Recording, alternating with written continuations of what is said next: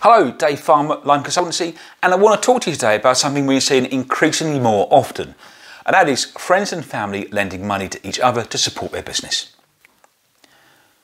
This is something that is plagued with pitfalls. So here are a few tips to try and make that a little bit smoother. Firstly, consider the non-financial side. How much do you value that relationship with the person you're lending money to? Because if one thing I can guarantee, if they don't repay you, that relationship is going to change. So consider the impact on that on family gatherings and how much you value their friendship.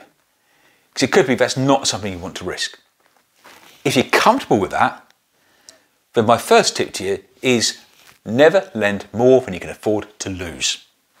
If you rely on getting that money back in a certain timescale for a purpose, don't do it. You've got to expect to lose the money and be comfortable that's okay with you. If you can't afford to lose that money, don't lend it.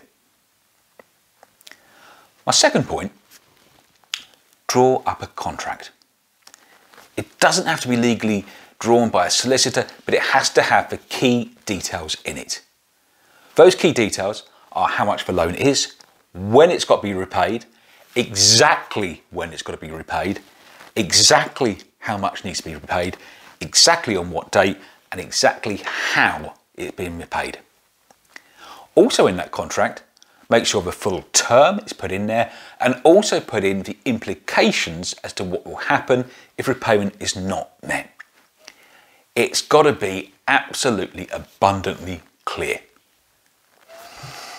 If you've got your contract and you're happy to lend the money and you can afford to lose it, my other point here is consider doing it via an intermediary.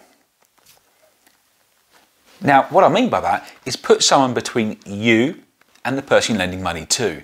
If it's a friend or family member, the chances are they'll be more likely to repay the intermediary than they'll be likely to repay you.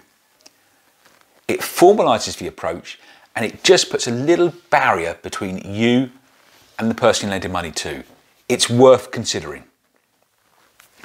So, lending money to friends and family, be very careful of the personal impact, only lend what you can afford to lose, get a contract, and consider whether you want someone to go in as an intermediary as a point of contact if it goes wrong. Hope it helps. Hope it stops things going wrong for you.